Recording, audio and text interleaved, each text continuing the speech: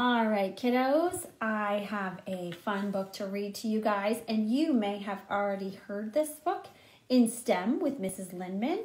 But if you did, you can listen to it again if you would like to. And I'm going to show you the cover. I took it off of the book, but it's Ada Twist Scientist. And so it's a really fun book, and it's written in a certain way, and I want you to listen and pay attention to see if you can tell me what is the style of writing that the author used for this book. And then I want you to think at the end. Of course, I won't have your answer, or you can tell me another time when I talk to you, but did you like the way the author wrote it? Did the style of writing help it make it more fun and fun to listen to and fun to read? So this is Ada Twist Scientist, and I love the cover on this book. Look at the cover. It looks like, if you ever tried that experiment where you drop the Mento into a Coke bottle and it sends it shooting into the air. So it looks like she's doing that with all kinds of colored soda. So it looks really fun, and all the kids are having a great time. So let's read Ada Twist Scientist. Ada Marie said not a word till the day she turned 3. She bounced in her crib and looked all around, observing the world but not making a sound.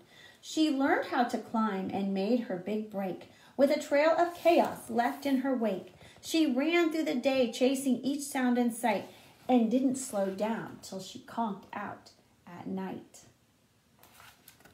Have you already figured out what the author's using to write this book with? Her parents were frazzled, but tried not to freak, as Ada grew bigger and still did not speak. Clearly, young Ada, with lots in her head, would have something to say when it ought to be said.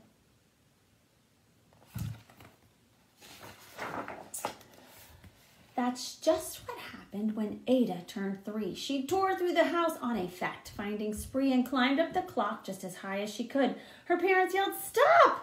as all good parents would. Ada's chin quivered, but she did not cry. She took a deep breath, and she simply asked, "Why?" I think if I saw Obed on top of our grandfather clock here at the house, I might be a little worried.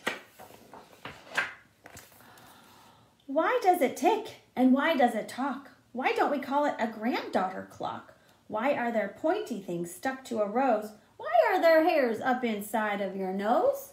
She started with why, and then what, how, and when. By bedtime, she came back to why once again. She drifted to sleep as her dazed parents smiled at the curious thoughts of their curious child, who wanted to know what the world was about. They kissed her and whispered, "You'll figure it out."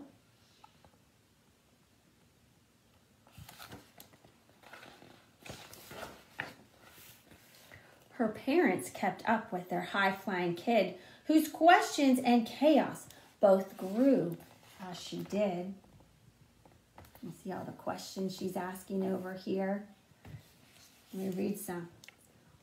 What does it do? Why won't it? What is it for? Will it be the same? What if? Why? When will it? How can I find out? How does it? Can I? All those questions she has.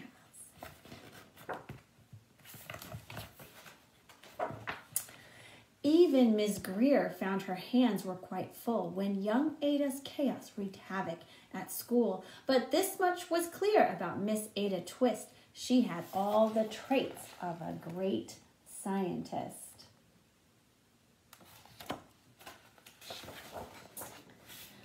Ada was busy that first day of spring, testing the sounds that mockingbirds sing, when a horrible stench whacked her right in the nose, a pungent aroma that curled up her toes. "Zowie," said Ada, which got her to thinking, what is the source of that terrible stinking? How does a nose know there's something to smell? And does it still stink if there's no nose to tell? She rattled off questions and tapped on her chin. She'd start at the start, where she ought to begin. A mystery, a riddle, a puzzle, a quest. This was the moment that Ada loved best.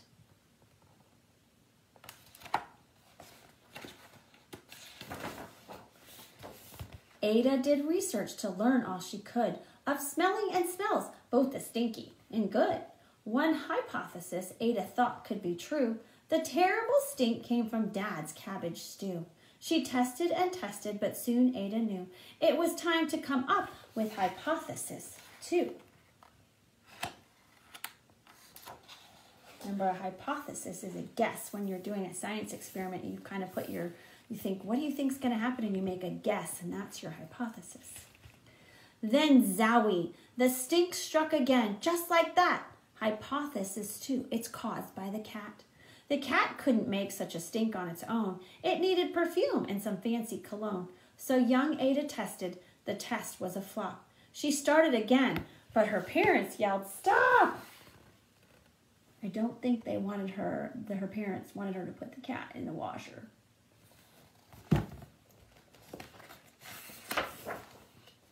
Ada Marie, to the thinking chair now, by the time we count 3. Enough, said her mother. That's it, said her dad. Her parents were frustrated, frazzled, and mad. Why? Ada questioned. Her mother said no. What? Ada queried. Her father said go. You've ruined our supper. You've made the cat stink. Enough with your questions. Now sit there and think. She looked at her parents. Her heart turned to goo. Poor Ada Twist didn't know what to do.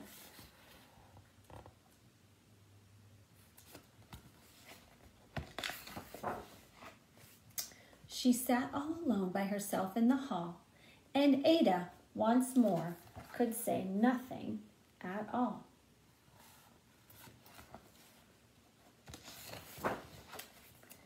And so Ada sat, and she sat, and she sat, and she thought about science, and Stu, and the cat, and how her experiments made such a big mess.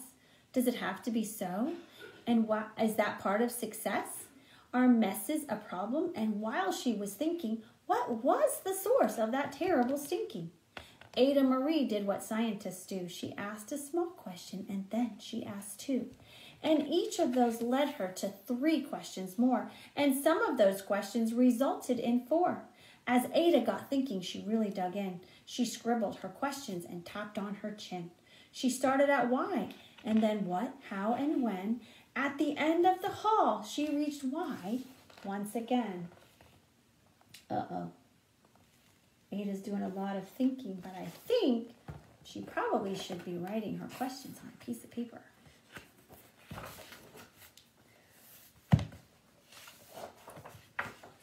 Her parents calmed down and they came back to talk. They looked at the hallway and just had to gawk. No patch of bare paint could be seen on the wall. The thinking chair now was the great thinking hall. They watched their young daughter and sighed as they did. What would they do with this curious kid who wanted to know what the world was about? They smiled and whispered, "We'll figure it out." See, all of her thinking and all that she did was written on the wall. I think it's great to be curious, but I don't think moms and dads probably want you writing on the wall, so don't try this at home. And that's what they did, because that's what you do when your kid has a passion and heart that is true. They remade their world. Now they're all in the act of helping young Ada sort fiction from fact. She asks lots of questions. How could she resist?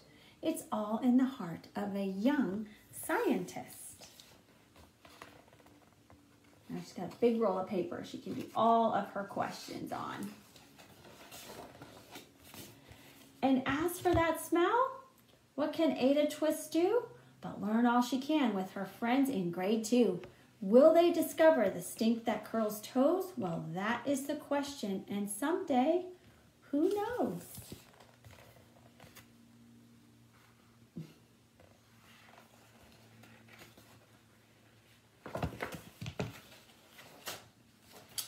That is the end. And young Ada Twist had quite an inquisitive mind and had all kinds of questions. And you might have lots of questions about things. There's so many things that God has created in our world that you can learn about. You can learn about animals, and you can learn about stars and space, and why do some things stink badly and some things smell good. And so God gave you a mind to use, to learn, and to discover things, and you might be the next great scientist and discover some wonderful thing. But make sure that you are always looking around, asking questions, and trying to find the answers and using your brain that God gave you to learn everything you can about the wonderful world that He has created for each one of us to live in, to learn about, and to take care of.